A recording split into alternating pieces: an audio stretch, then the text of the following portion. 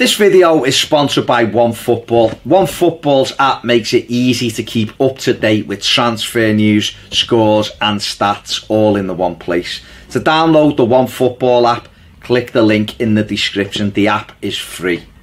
To watch more of this video, get over and join us on Patreon. Thanks, Pete.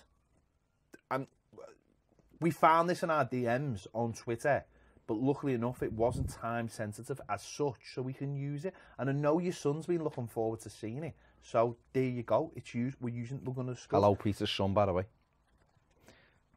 Yeah. Do Everton need Europe?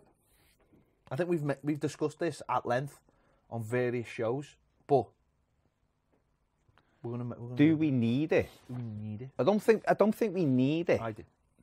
Actually, I'm just going to totally contradict myself. Of course, we do need it. I'm trying to cover myself so that we don't get it. I can still put a positive spin on it. No, but do we need it as a club? Yeah, I do. I honestly do think we need it for the simple reason, and the manager actually said this the other day, is that when you're a club like Everton, forget what Michael Vaughan says. I've seen him having another pop at Everton on Twitter before, the weirdo. When you're a club like Everton, not even a real sport. It's just not a real cricket. He's not even a real man. He's a dick. When you're a club like Everton and aspiring to try and challenge at the top end, well, that's what we're told we're aspiring. We are as fans, and you need to be in as many competitions as you can, and you need to be in competitions that put your name into other places other than England. So therefore, we have to be in it, because then we get drawn away in Germany or drawn away in Romania or whatever, anywhere. And Everton's name is then bounced around, and then sponsorships and players. Let's break down when players say things like, I want to play in the Champions League. They probably do a bit, but what they really mean is, I want the big fat pay, like extra bonus that I get, sponsorship wise and everything for playing in those competitions. So if Everton finish 7th, and Man City win the FA Cup and Everton are in the Europa League, then Everton's targets who they're talking to. It's just something a little bit extra to say, and we're in the Europa League as well, rather than we're aiming to try and get into Europe. We're playing European football next season as well. So again, you're going to be showcased around Europe as well. And when you look at the Europa League and you look at the Final Four, and it's Chelsea, Arsenal beating both of them, and you look Frankfurt and Valencia, and they're probably two teams that are similar to Everton. They're not absolute world beaters in their leagues. They're two decent sides.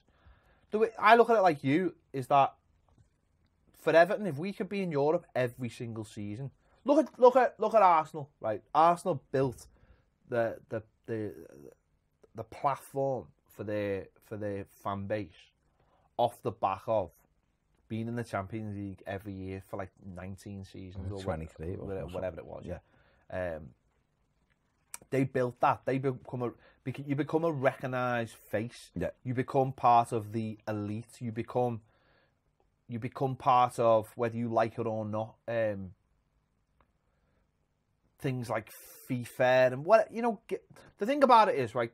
You become relevant. People have different gateways into football. One of and it'll always be from the top down. It won't be from the bottom up. So you're gonna have kids getting into through FIFA and things like that.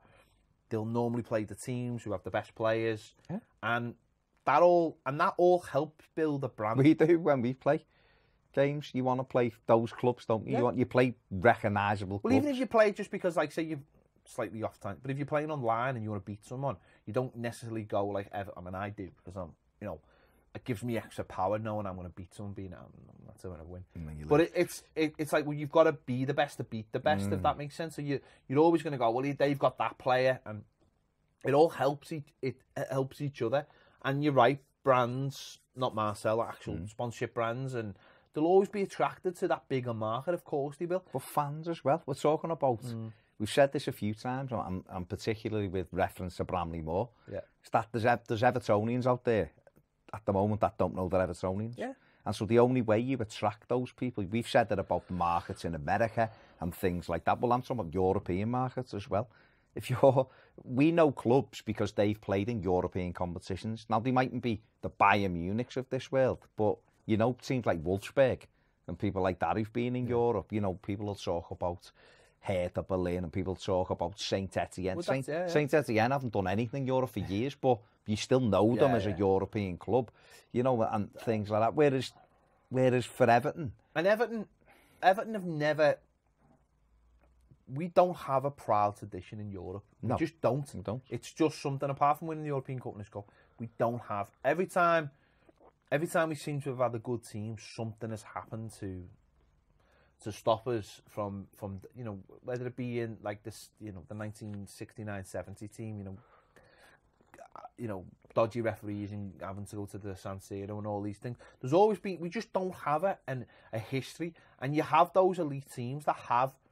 They have you know, there's clubs out there that are a lot smaller than Everton, but are probably more well known because they have a pedigree in the Champions League. There's teams out there who've won the Champions League that really are probably smaller than Everton, but because they've been in it more, and that it's that snowball effect. Look at Seville. They built a team based on the Europa League, and they built a team to win it. And they were building teams even before they won it. Remember, and when they had like Freddie Canute and people like that, it was years ago. But they built their success off the back of that.